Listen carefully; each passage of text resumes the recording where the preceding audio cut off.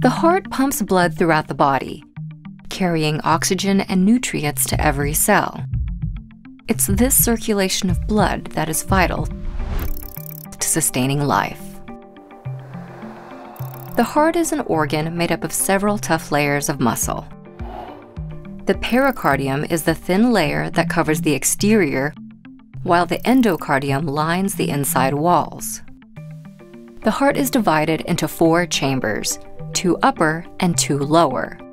The upper chambers, known as the atrium, receive blood coming into the heart.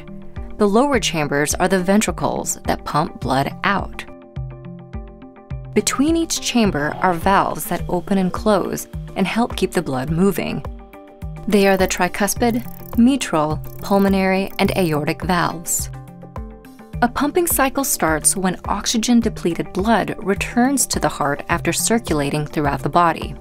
The blood enters through the right atrium before flowing to the right ventricle. It's then pumped to the lungs via the pulmonary arteries. There, blood is rejuvenated by air that's breathed in.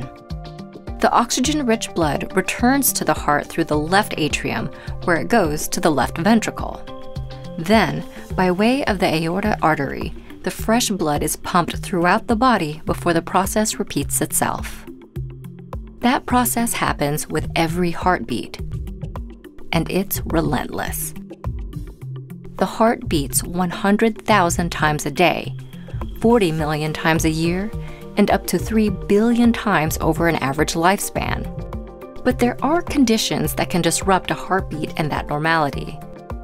They can range from myocardial infarction or a heart attack to heart disease and hypertension. In contrast, exercise and emotional excitement can also have an impact on a person's heartbeat.